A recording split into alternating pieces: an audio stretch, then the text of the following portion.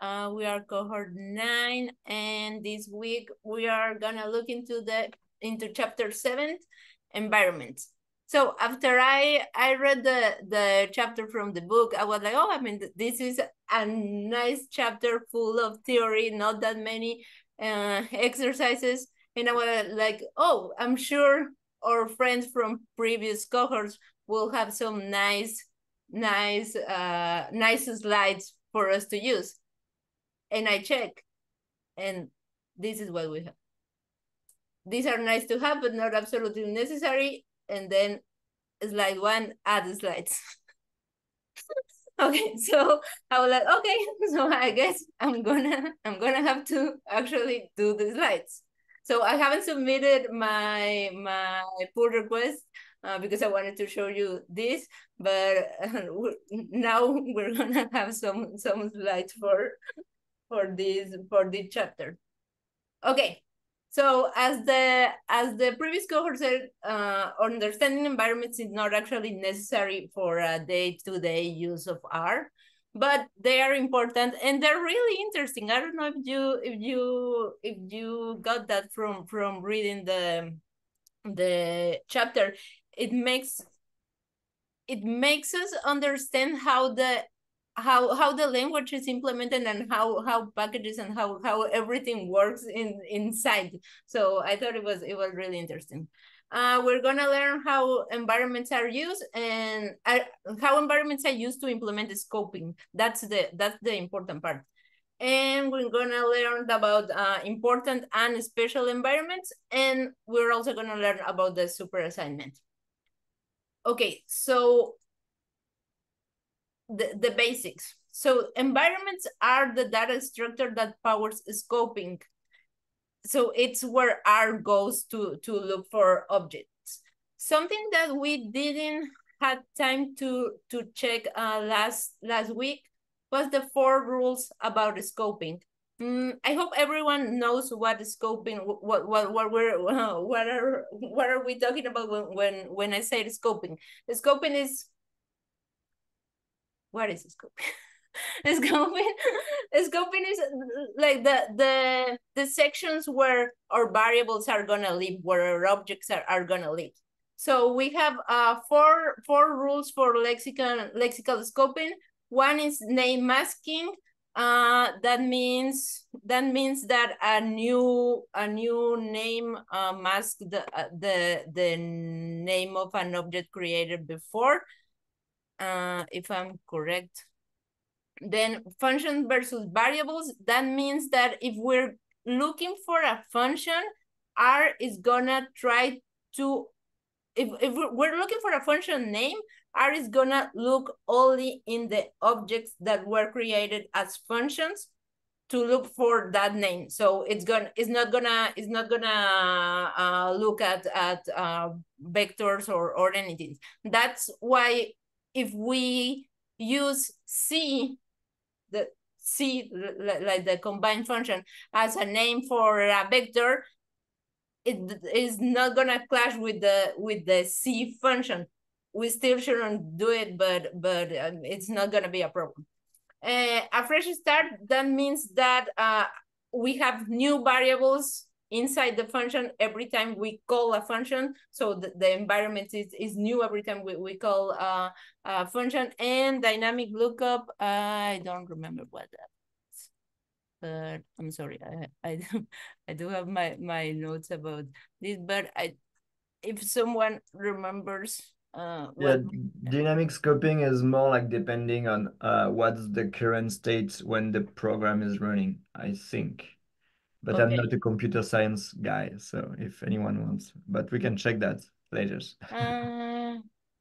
Looking at the notes, or like the thing from last week, I think that's right. It has to do with like when just dynamically, yeah, it does update itself. Yes. Sorry. Yes.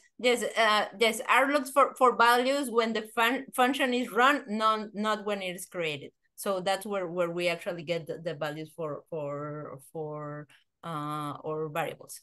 Okay. So that's scoping, and that's all of those rules are, we can use it, and they exist thanks to environments. Okay, so environments look like a list, but they have 4 important differences. Every name must be unique. The names are not ordered. They all have a parent, and they're not copied when they're modified.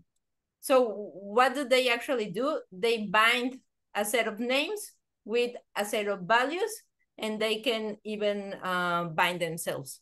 So it's not gonna be common that we have to create an environment, but we can do it if we want to. And for that, we can just use, I'm gonna create a new environment right here. Like, we only have to use the function env, and we can add the names of the variables of objects that we want to use and their values.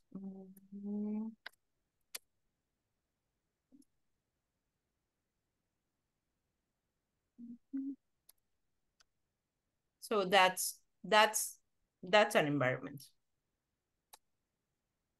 And when we print the value or the name of our environment, what we get, it's just an address on memory. So it's actually not that very helpful to print it, but yeah, we can create. Okay, so there are some important environments. One is the current environment, and that's the environment in which our code is currently executed. We can print it with current env and access it with environment, with the function environment. And we also have the global environment, and that's where all of the interactive computation takes place. It's also called the workspace, and we can print it with global env and access it with global env. So if we just print this current env, unless we're working on a function or we're creating a package or something else, I think most of us will be almost always on the global environment. We'll have the global environment as our current environment and as our global.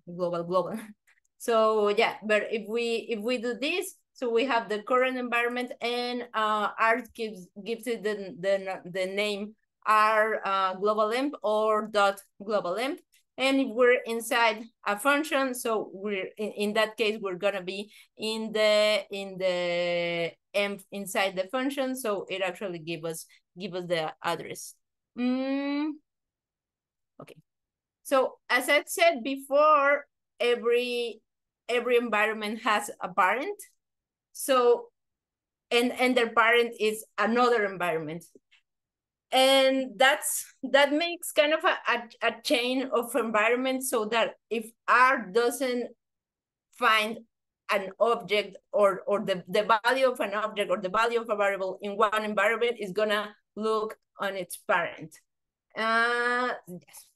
And we can get the entire like chain of environments and parent environments if we print if we use this function. So in this case, I'm using the function m underscore parents to print all of the parents from current env. If we do it by, well, it said in the book that this list will stop in the global end, and that if you wanted to go all the way to the empty environment, you will have to put like as an argument as the final, but it printed it like here.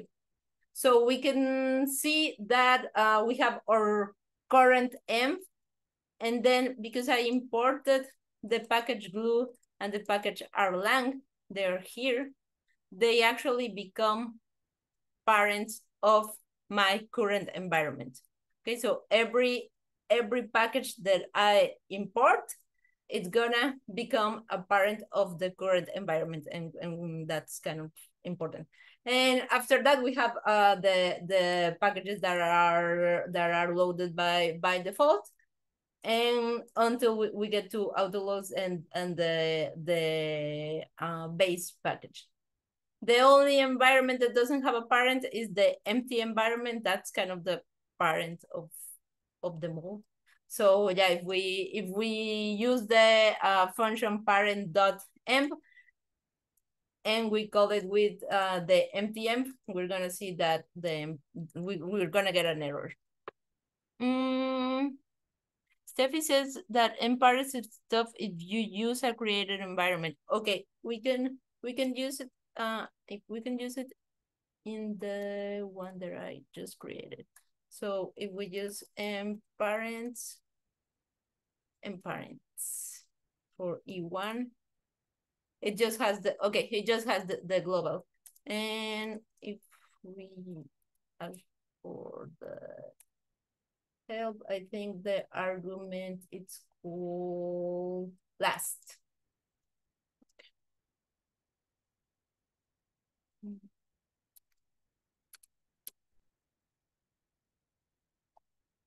So that way we actually get the entire list of packages that are that were imported, and we go all the way to the empty environment. My guess is that because it goes up to the current environment will go up to global. Maybe if you're going up to the global, it'll do everything. Anyway, probably doesn't matter. Yeah, I have no idea. I also thought that I thought that it might have something to do with working in a notebook. Like I don't know if that changes. No, I tried it locally too, because immediately I was like, oh, is that really? Like I'm pretty sure it didn't do that for me. And then I realized because I've been working on a created environment. So even in just regular R session, I had the same behavior. Okay. Okay, I don't know if someone has a question or a comment up to here. Okay. Like I have not like the I don't know, current env like print stuff a bit differently, so I'm a bit lost by the presentation of it versus the base R version. But outside of it, I think the order looks fine. Like you can have it also like I'm gonna pass some code also like that's do nearly the same, but that's from deep R. It's from here, and you can do it will produce nearly the same stuff. It's a while loop that's check the current stuff. Okay. Is from here. Oops. Yeah. Anyway, it just loop. I mean, it's a loop. It's a repeat loop, and it just prints stuff like until it go to the empty environment. Okay. And current env is quite easier, no? Yes. I think we can agree on that. Yes, the ones, yes, the function that have the underscore, they come from Erlang, and like this one is from base. Parent is from base, and this one gives you the parent, like the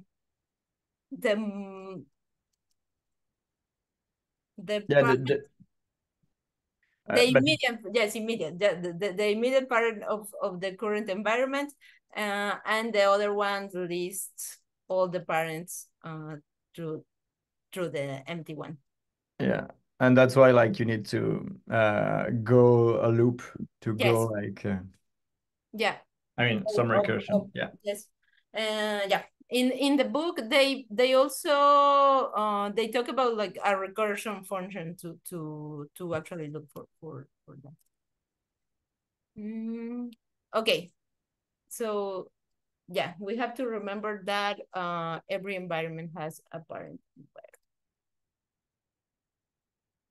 And in that sense, we also have to talk about the super assignment. We've been using the assignment operator like for everything, and what it does is that it creates a variable in the current environment, but the super assignment that has the two less than symbols instead of one, that one modifies an existing variable in the parent environment or creates a new one in the global environment. So I put an example here. If we create an object with the assignment operator, and then we use a function that assigns also the variable with the same name, this variable is gonna be a variable that holds that value only inside this function. But if we use the super assignment, then we're gonna change the value of the variable that was created in the global environment. And if we use some other variables named, in this case like B, that variable doesn't exist in the global environment, so it's gonna be created in the global, although it was the assignment was done inside the function.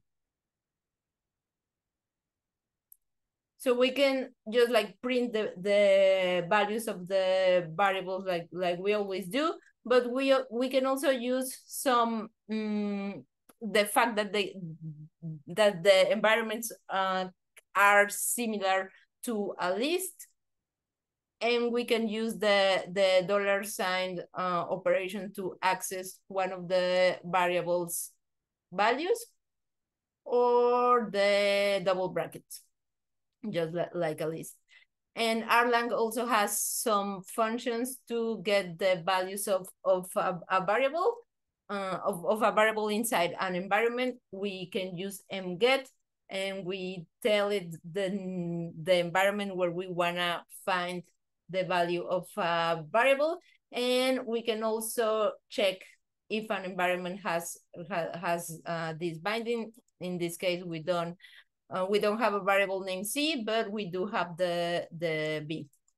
And the double brackets with the number, that kind of like accessing the element of an environment, that one will not work, because we have to remember that the objects or the elements inside the environment have no order, so that wouldn't make sense. Yep.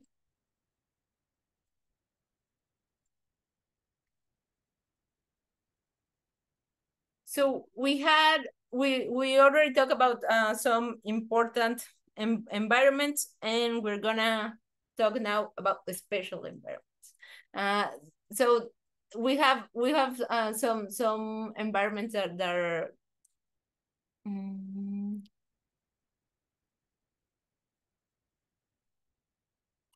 Oliver said, I do not understand what using random ordinary speed of the tree. Oh, then. Yeah, like this is like, apparently it's a good property of environment. Like this is not stored in particular order, so it's facilitate when you search the namespace. But I do not understand why. I just like read it and said, okay. But yeah, no worry, no need to spend time on that. Okay. Yeah, so we have some special environments. One of them are the package environments.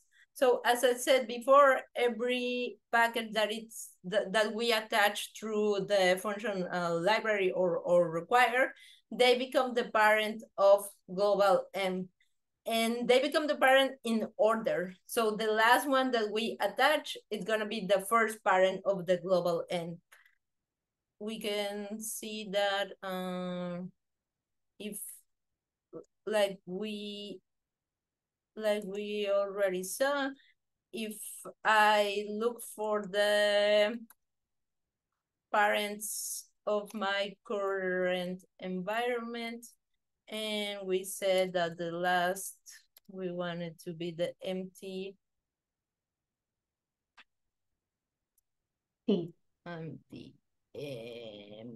sorry.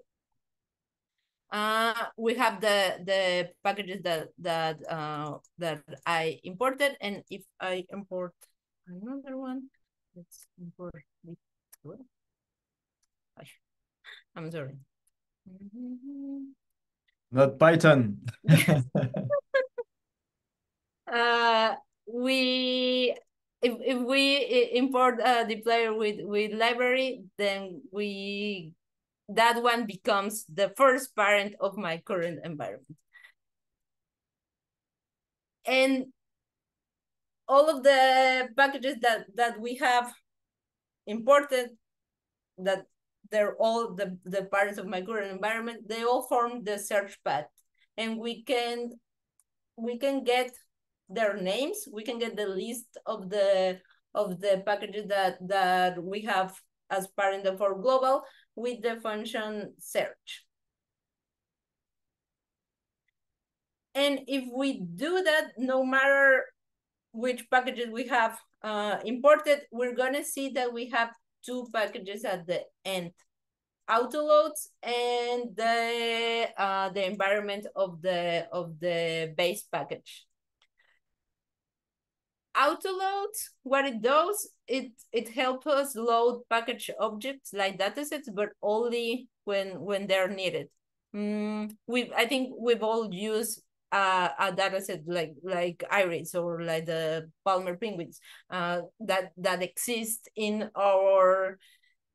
They exist in our environment, but they are not loaded until we actually call for them. So that's done by autoloads, and then the base package is the base package. Yes, exactly. This also helps understanding some name conflicts and because of the order or of how the packages are imported. Okay, so those are our package environments. We're gonna return to them in a minute. We also have function environments, and this one was a bit tricky to understand. So function environments are the environment where a function is created. It's not the environment where the function is executed. It's the environment where the function is created, and this one is bound by the function. So in R, functions are also called closures because they capture or they enclose the environment where they were created. And I have like two examples here. One is this: I created a function in the global environment, and if I use this fn underscore m function from the Erlang package to get the function environment of a function, we can see that the function environment of this function is the global M. Okay. And we can also see that the global M has a binding for that name. So the function, the global M is bound by the function, and the global M has a binding for that function. This one is actually kind of a tricky one. So yes, we can find that name in the global M. And then if we create an environment using the function M, and we bind a name for a function inside that environment, the function environment, it's still gonna be the global M because this function was created in the global M, but the global M doesn't have a binding for this function because this function belongs to the environment E that I just created. So if we check the name, if we check if the name or the binding exists in the global M, we get false, but it exists in the EM. Okay. I'm gonna check the chat. Okay, Joe asked, but what we're showing, so the function environments is where the function lives. It's not where the function lives, it's where the function was created. Because in this case, this function lives in the EM, but it was created in the global env.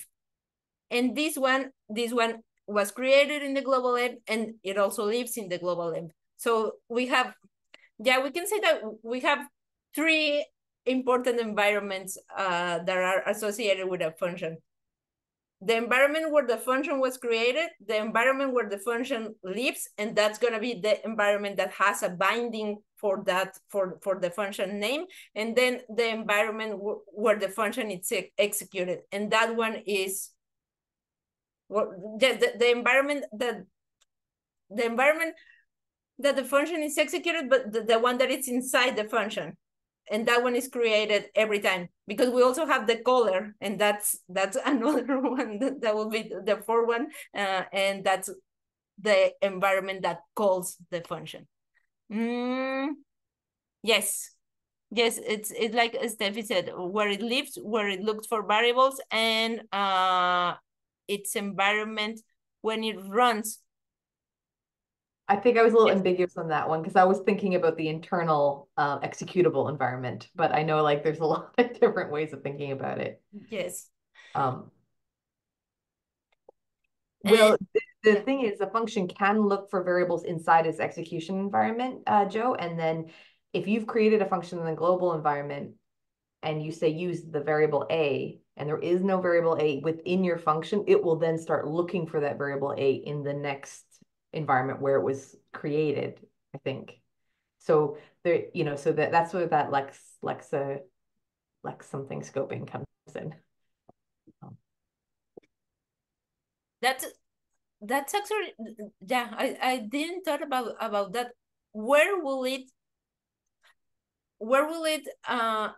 the function look for variables if it doesn't find it inside its own environment, in the environment, in its function environment, or in the environment where it belongs? I know that it makes I mean, that's the difference, but I don't know which environment will go first. The quote I was looking at, and the one I put in there, I found like was the really helpful one for me, although you do have to think about it at least I had to think about it a couple times, was that idea that the distinction between binding and being bound by is subtle but important. The difference is how we find G, the function, versus how G finds its variable. So if we follow that sentence through, I was thinking that binding G, where the environment that binds G is the environment where we find G. Yes. Whereas the environment bound by G is the environment that G will go to next to find variables if it doesn't find it inside. That was my interpretation. But I had to walk it through step by step in my head. So that's how I interpret it. Does that seem to make?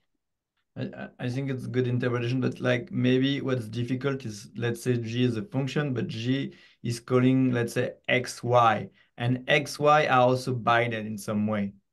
Yes, and then I think you have to jump to that function and say, well, where is that one bound?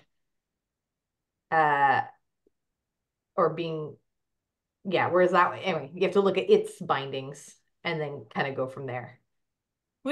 We can try to create an example if you want to. Would be difficult, but we can try. Sure, go ahead. We can try. So I try to make the content as succinct as possible, but yes, we can try to make an example. Okay, so okay, I'm gonna create an environment.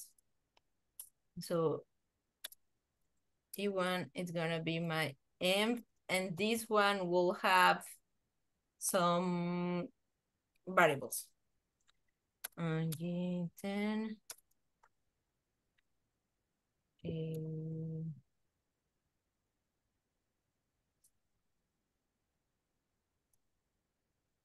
And we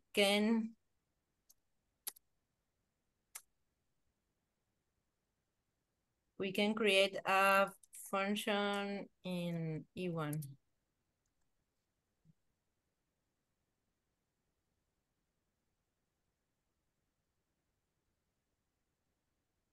we can try to return one of the variables that live in the environment that live in E1. Print, let's say maybe. Or just G, yeah. Okay. So if we have, okay, and I'm gonna create another G in the global M. So we're gonna have,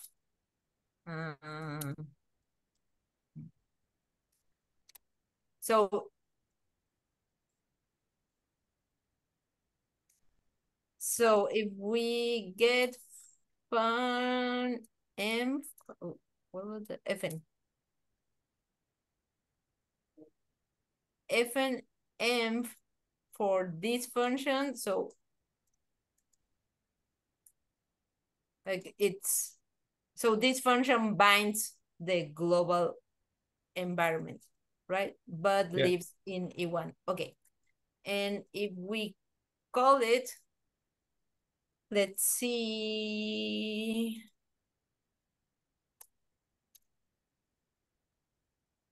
It returns the value of the variable in the global M and not the value that.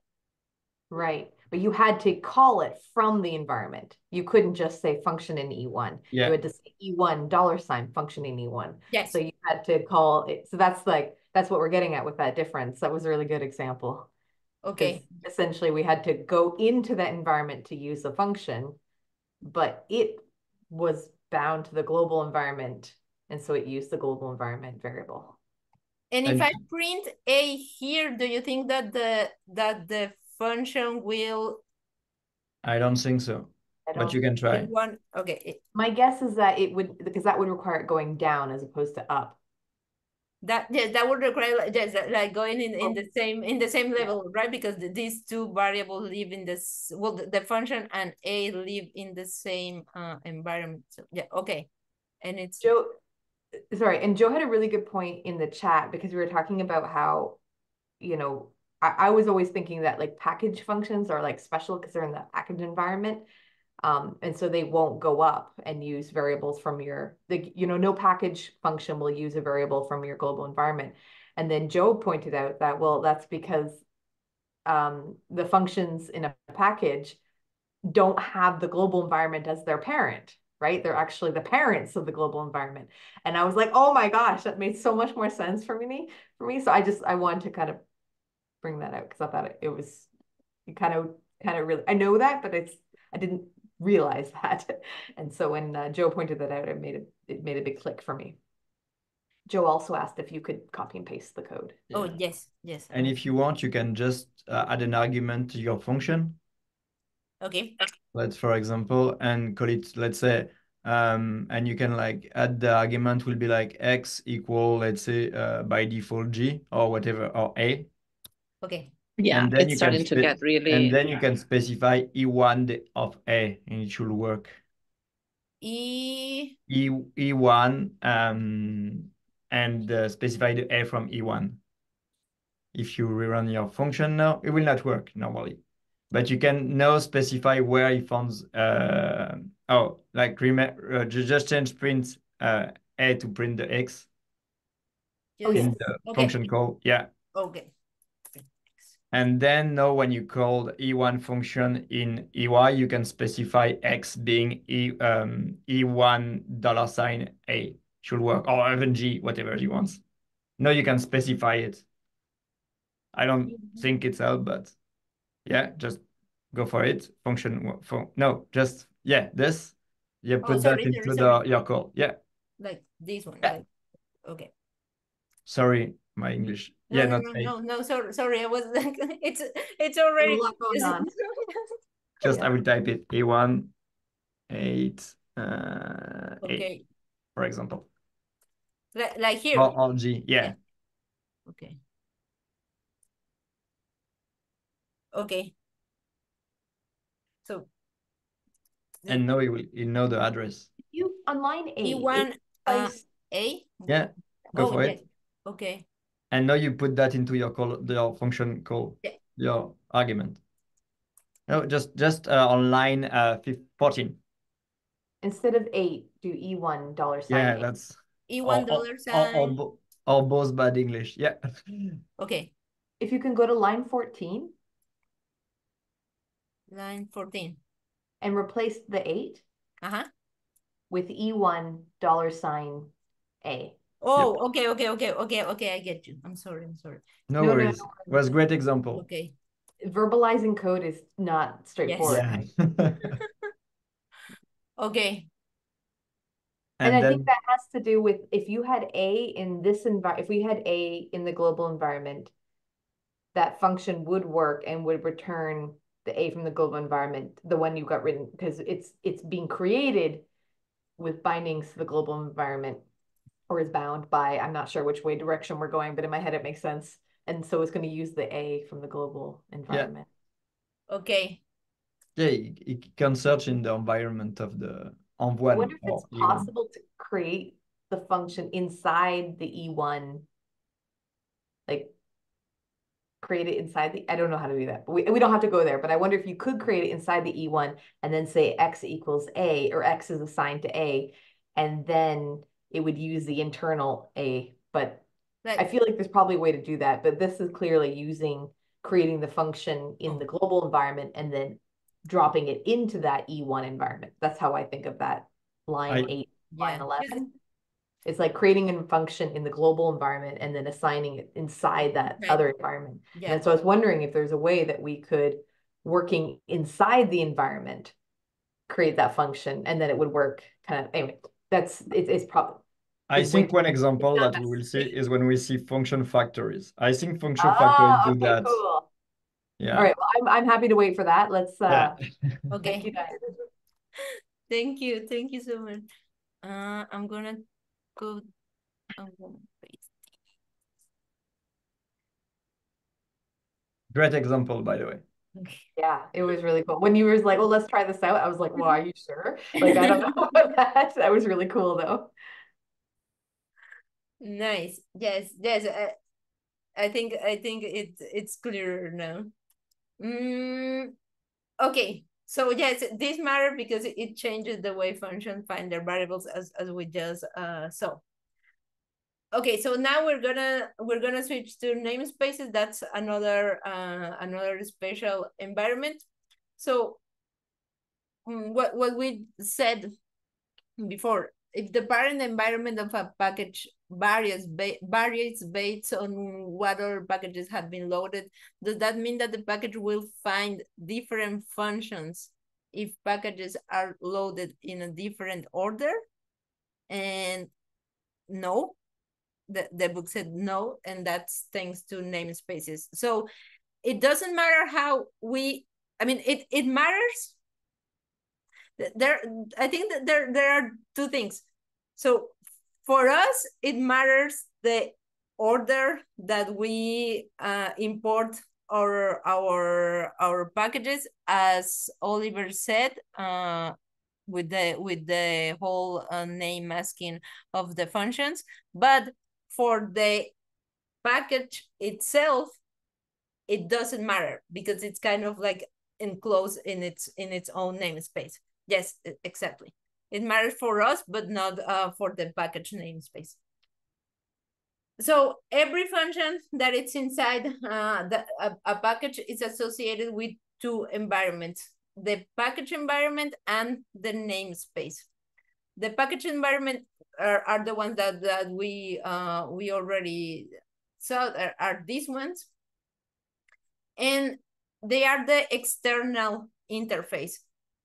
They dictate how we find the functions inside a package.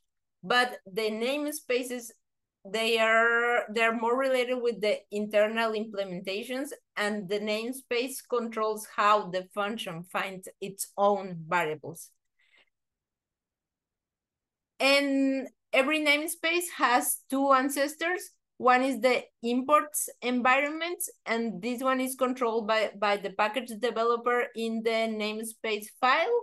And I remember I had, okay, if we look for any package in GitHub, such as the DevTools package, they all have this file that it's called namespace, and they list all of the.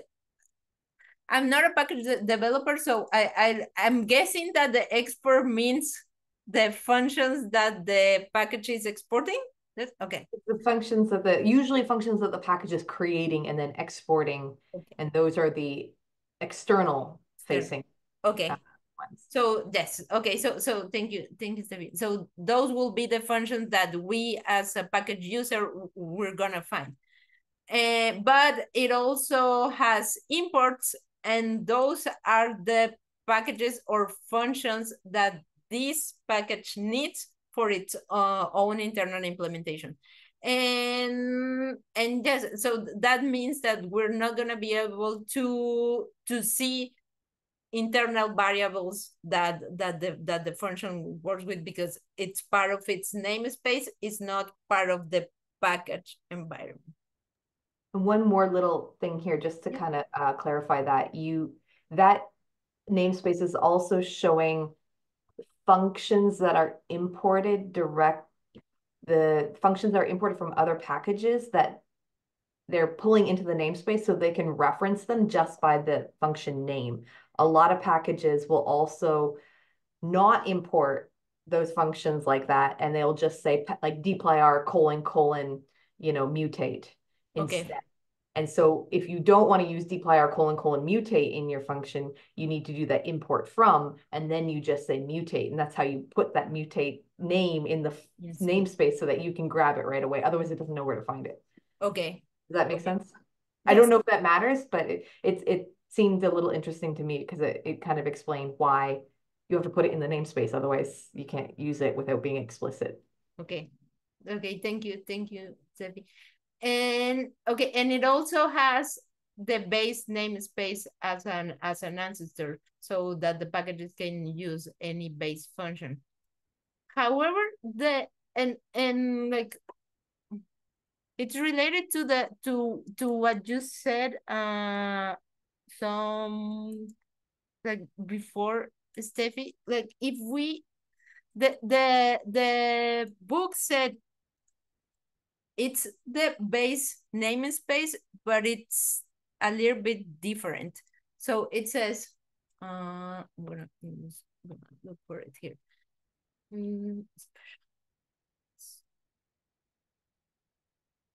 It's something about like they don't have to reference, they always load all the base functions, but don't put them in the namespace so you don't have to see them. Something like that? No, it says that the parent of the imports is the base namespace, and it contains the same base environment, but it has a different parent. This one has the global environment as a parent. So you said before that packages don't have that packages are parent of the global, but they also have global as their parent because it's the parent of their base of their base environment.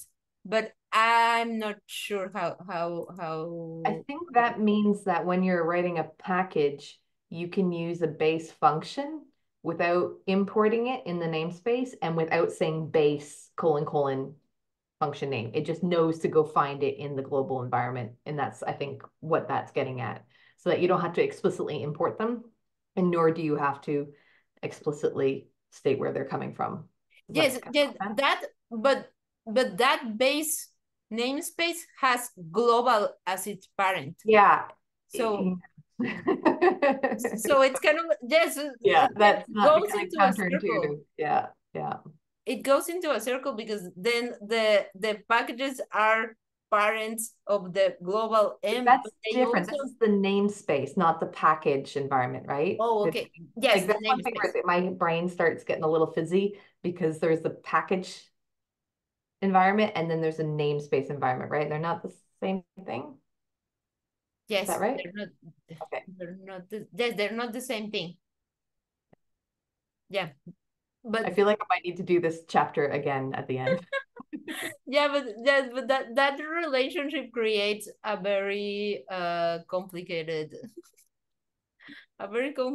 set of relationships inside the But yeah. So here the packages is where we find the package namespace is where we find the functions, right? the package namespace is, Or is it vice versa? no, the package namespace is where we find the functions. No, the package environment is where we find the functions, and the namespace is where the package finds its own variables. Yep. Okay, I got it. Sorry, thank you. Apologies. Okay. So yeah, that that was one that was a tricky one.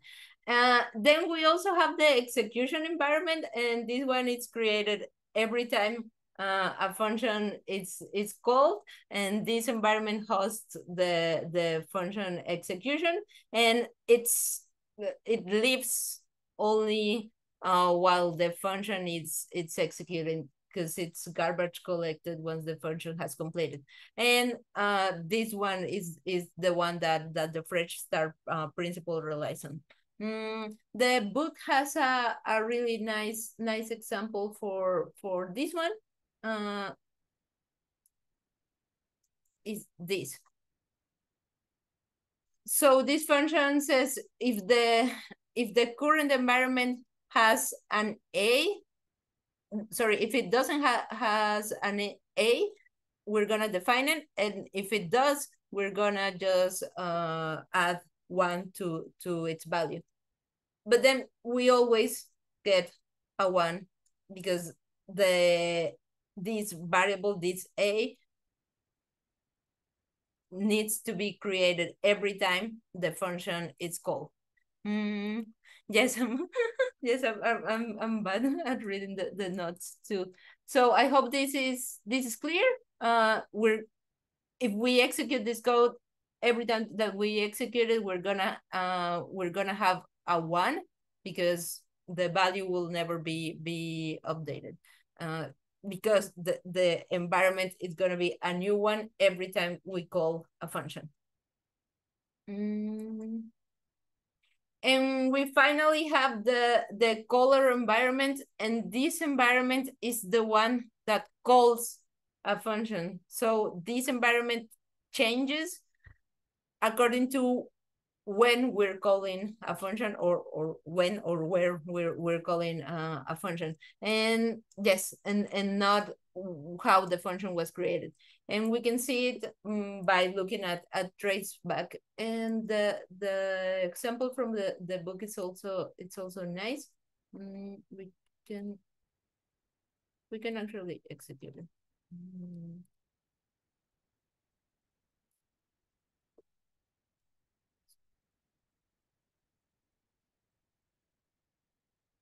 So we have F that calls G, G that calls H, and H calls stop. So if we call F with any value, we're gonna get all the way to H. And if we see the traceback, we get the call stack, all of the functions that were called before the one that threw the error, and that's our caller environment. In this case, it was like really simple because one function called another one, and that one called another one, and it was just a function inside a function. But it can also get to very complicated things because of the lazy evaluation, and I'm not gonna get into that. If you wanna know more about that, you can look at this part of the book. But yes, it will also be a chapter later. Oh, nice. So. Nice. Okay, so finally, we have some other cool features about environments. environments avoid copies of large data. They manage the state inside a package, and because they act as a hash map, they make the lookups really fast. That's what I do not understand. Yes. But I believe them. Yeah, it's related with what you said about the random the random. Yep, that's it. Yeah. Yeah, if they act as a hash map, then it wouldn't bind. I will need to work on that to understand it. Do the exercise by myself to understand why. Okay. Also, just to understand what like, how do you use that? That's what I'm kind of curious. Like, how does that function? Anyway, When I you call can the function, it's fast to find the name of the function because of that. Like I guess what I meant is like an example of where like that's cool, but where would you use this? I mean, all the time when you call the function. Okay, so you'd use it kind of within like a workflow or within a package or something like that. Yeah, it's hidden by. I mean, we don't see it, but let's say like at some time, like to know, like let's say like if we could mutate, it's very fast to find where mutate is, and it's because of that. But I do not know why. All right. Well, it was great presentation. So that's all I have. No, that Great. was good. That was really interesting, and it was a good discussion halfway through. Yeah, and yeah, feel free to submit your pull requests. Yes. I think it will be a great improvement. That's a follow-up question. I actually have a question about the schedule because I feel like things changed. Is that going to change again? Yeah. So I wanted to sign up for another chapter, but I want to know if the date I choose is going to change or not. Currently, I don't think it's gonna change, but I have one question. So we have 1 week of break after like the end of what I will call like the core chapters, and then after we jump in functional programming. I didn't see any break on object oriented. Oh yeah. So, but I do not think it will change. I wanted to know, like, to ask the group if you go like in shared slide maybe. Oh, no, claim a chapters, yep, and coordinate. Yeah. Currently, I don't think it will change. But yeah, that's make a nice. I mean, I don't know. Are we happy with 1 week break? Do we need more than 1 week break? This is up to discussion, I would say. I think before it worked out really poorly for me because I was away during the book club times and I was here during the break times. So this actually works better for me. So Okay. Like, let's manage that. Let's keep that new schedule, and we'll ask next session when we get more people if that bothers of people. Yeah, it looks like Joe thinks it's better to have it a little bit more compact too, so that we can get more done before the school season starts again. I agree. But let's see. Let's re-ask folks, and we'll see more. Sorry, so you're gonna do a poll in the No. Like, just for now, we keep that as it Okay, is. good. So I'll sign up for another one. Yeah, then. and next week with Howard, we ask if that bothers other people. If not, we go for it. Awesome. Yep. I guess that's it. Well, any question? Oh, dang, I forget to type start. Okay, I'm gonna start to type end. Sorry about that. Okay, well, good job everyone, and especially Diana, was great. And bye everyone. See you next time. Bye.